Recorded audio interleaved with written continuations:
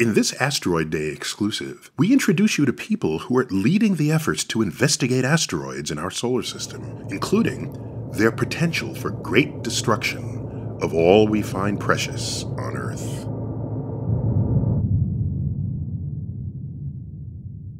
If you want to deflect an asteroid, you have to push on it somehow. You have to push on it by hitting it with something, or by exploding a nuclear explosion next to it, or by gently nudging it. But all those methods depend on the structure of the asteroid, the strength of the asteroid, the density of the asteroid. We have to know all these things in order to properly give it that little nudge so that it drifts away from its trajectory and doesn't hit the Earth. When a survey discovers an asteroid, we are basically trying to characterize the object from its orbital elements.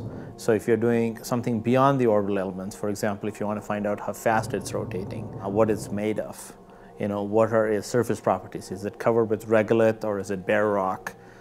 This is the next step beyond the orbit.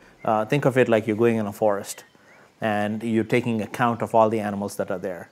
That is the first step, in the sense that you're trying to find out which animal is in the forest. So surveys are kind of our first eyes and ears in the forest. Characterization is trying to find out how the lions behave when they come out, when they eat, what they eat, when they sleep. So it's the next step beyond finding out what is out there.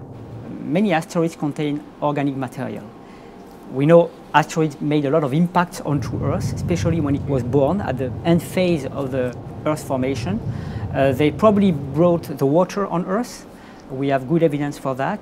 And what we want to see now is whether when they brought all this material on the Earth, maybe they also brought all the material that made life emerge on Earth. So maybe they, let's say, created life on Earth, and now they are able to finish it.